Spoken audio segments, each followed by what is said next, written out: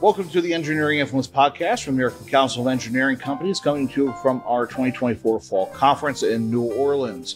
And it's not all about engineering and the design side. It's also about the material side here.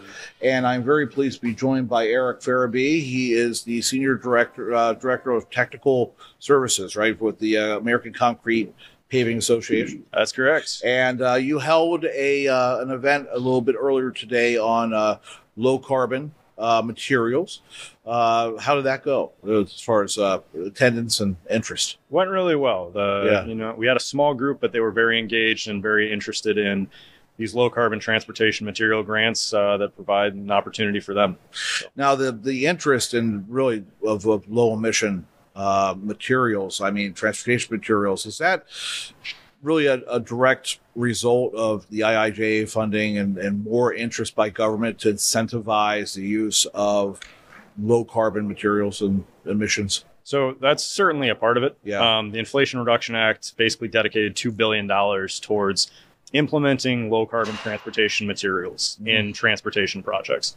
And so that's what this program is really about, is about implementation of those materials. The $2 billion is split up such that $1.2 billion is focused on state highway department transportation agencies, so DOTs, and the other $800 million is focused on more local agencies. And so all of that is dedicated towards trying to make low carbon materials more of a reality and an everyday practice rather than kind of the exception to the rule. Yeah.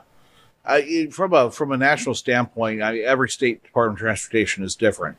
In your experience, who's leading the way in adoption, whether or not the funding is there from the federal government, or at least putting in the mandates or not mandates, but trying to push towards low carbon emission materials, and who's kind of still lagging behind? I have an idea of what your answer is going to be, but I'd like to hear it from you. Oh, sure.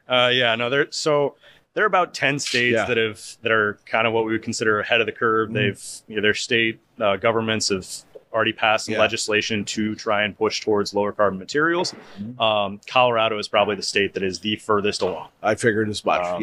And so they're very interested, obviously, in trying to lower the impact of their materials. So they're actually probably one of the states that everybody looks to in terms of how do we get these lower carbon materials? How do we quantify them? And how do we make them more of a reality? So Colorado's the leader. California is right behind, along with some of those on the West Coast, as well as your Minnesota's, Illinois, New York are ahead of the curve. Now, you can look along political lines sometimes and see the ones that are lagging behind, not paying attention to this quite as much. Or climate related. I mean, I imagine the DOTs who don't do as much work, or Colorado, I mean, their weather changes all the time. They have to keep their maintenance up. They have to keep on investing in roadways. They have to keep on working on things. And I would imagine that alone is enough for them to look at materials that are a little bit more environmentally friendly. It's an environmentally friendly state to begin with. California, of course, always seems to be a leader, with the other states follow. From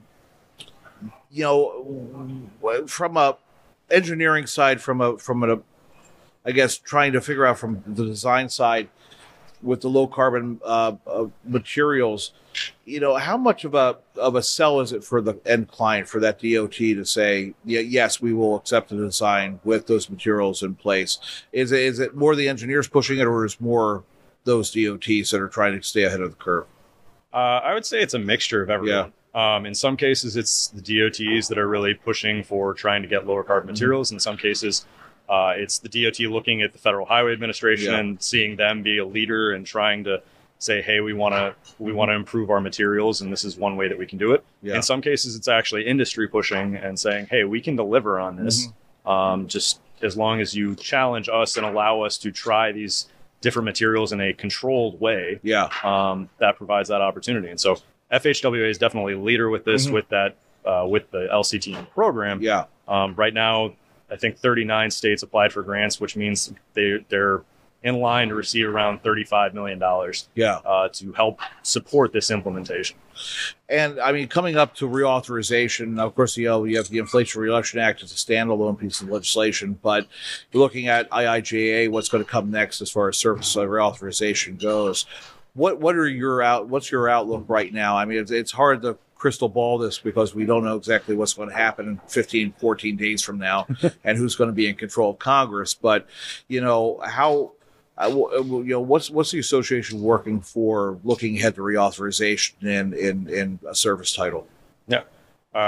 So absolutely, when we're looking at transportation funding, we're obviously concerned with whichever way that's going to whichever way the election goes. But honestly, when we look at transportation funding and infrastructure specifically, it's something that tends to be bipartisan, that both sides want better transportation and want to make sure that it's funded appropriately. They just have different perspectives on how to go about it. But we're optimistic that that's going to happen. It might have some small impacts on this LCTM program, but honestly, we think that it's far enough along that it will continue to be a reality even past the election, especially with how far along they are in the process and how quickly they're trying to get FHWA is trying to get the program rolled out and underway. And it just makes sense. I mean, once the materials are there and they're readily available and you can actually put them into the mix, it makes sense to use materials which are, friendlier to the environment or emit, less carbon or a net positive for the environment. So hopefully that just continues to build. Absolutely. The more of these lower impact materials that we have that can still maintain our durability and our longevity of our materials, the better off we're all going to be and the better off our infrastructure is. Yeah, absolutely. I mean, your association and our association are working together on these things. And I think that it's important that our members out there understand that that you're out there and that you provide some technical support for that. If they're interested in learning more, how should they find you? So absolutely. The ACPA, Concrete Pavement Association, has put together some resources, but we've really pulled together a group of individuals in this reduced carbon concrete consortium that we put together. And so we're obviously focused on concrete materials, but there are similar efforts going on for steel and asphalt and plate glass, which are the 4 materials for LCTM. And so we can certainly connect anybody on those materials as well. But we have a lot of resources already prepared such that with the concrete side, we can hit the ground running as soon as these grants are announced. Awesome. Well, fantastic. I appreciate you taking the time because I know it's busy. It's running around big conference, but I'm glad that you had an audience there that was very energized and interested in the subject. So keep it going. We'll keep in contact with you, and let's see what happens legislatively that might impact the program. Maybe we can get our government affairs on with you guys and talk about what might be next for what comes after IIJA. Absolutely. Sounds great. Thanks for having me. Absolutely. And again, this has been Engineering Influence Podcast from the American Council of Engineering Companies. We'll see you next time.